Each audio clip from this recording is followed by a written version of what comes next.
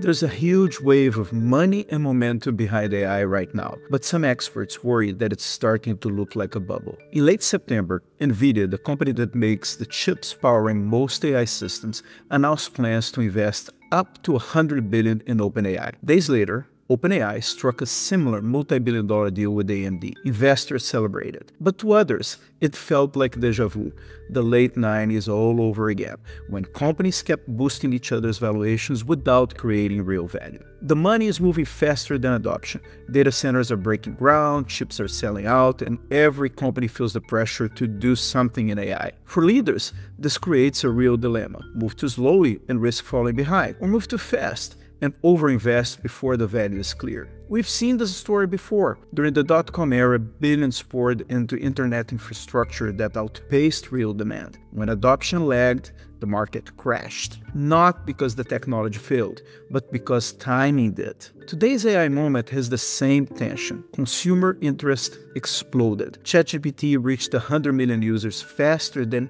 any prior app. But inside most companies, adoption is slower and more cautious. If investment keeps sprinting ahead of impact, the risk of overcapacity is real.